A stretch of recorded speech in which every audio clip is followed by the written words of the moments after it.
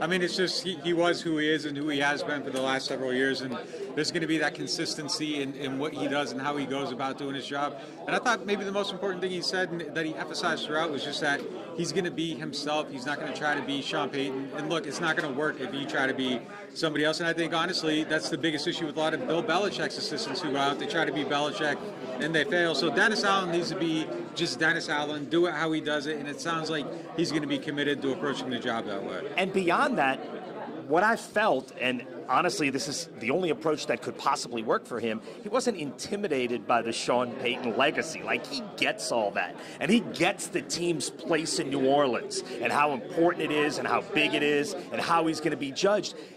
He talked about being 39 years old when he took the Oakland job, with the implication that, you know, at 39, maybe he wasn't quite ready at that point. Now he's 49, a whole different guy. He seemed like a guy, and we don't know yet if he's going to be successful or not, but he seemed like a guy who gets it at a lot of levels. He gets what he's following. He gets what the team means to the city of New Orleans.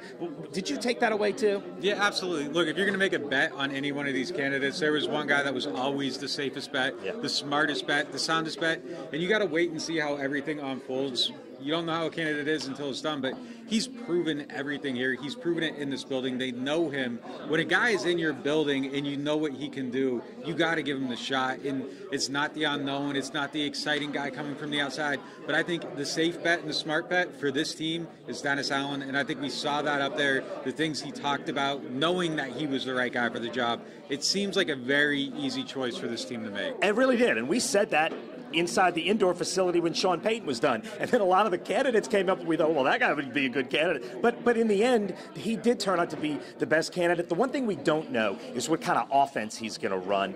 What have you heard, and what would you guess as to how the offensive side of this is going to play out?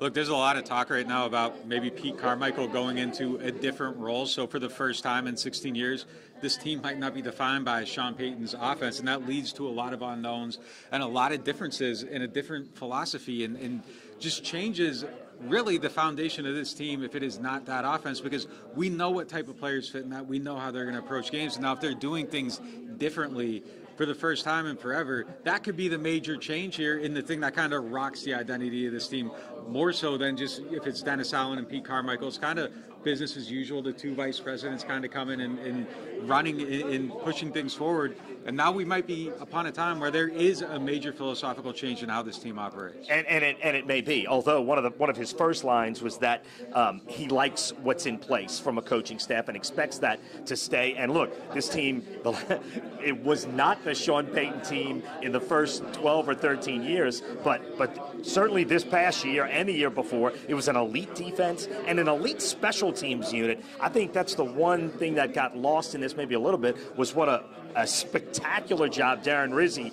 has done the last 2 years with the special teams. So you got 2/3 that should be locked in with the personnel coming back, should be a really good, and offense is where all the question is right now, right? Yeah, it's everything right now. The quarterback, the system that they're going to run, all of it are things that need to be answered. And really, we aren't going to know what this team's going to look like until we do know the answers to those questions. I'd say the good thing is that the way they played last year, the offense really can't go too much lower. If they just get some good players, they're going to be better than they were last year. So at least from that standpoint, they're in a decent place because they can only go up from here. Yeah, I would agree with that 100%. And look, the one guy that I know Sean Payton talked about a few days ago was Mike Thomas. We do expect to, now we're starting to see where maybe we will get a full Mike Thomas back, right? Yeah, everything that I've heard is that he's on board, he's all in.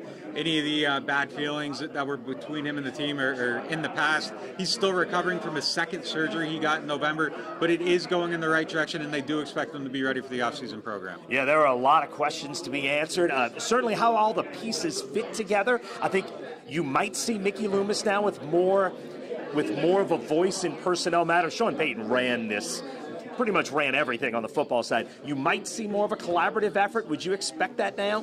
Yeah, a little bit. I mean, like you said, I think Sean Payton earned a position where he could do a little bit more and kind of have more of that full control. I don't know if it's going to be the same setup right away, but look, over time, I think things will settle, they'll shift, and they'll get to a point where, you know, if he earns that, he has it, but he's going to have to earn it, and it's probably going to be a little bit more of an even voice situation. Yeah.